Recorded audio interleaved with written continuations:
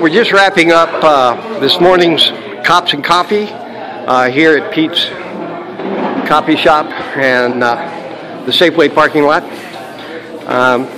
Got two of our sergeants out here, one day watch and our graveyard sergeant Michelle, and our patrol team that works District 3.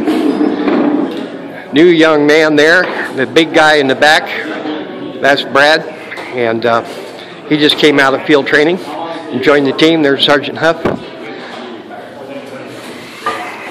and there's Sergeant Schumacher, and that's Sergeant Michelle. So great Cops and Coffee this morning, and our friend Laura, learning to work together with our police officers. Outstanding job, everybody. Thank you.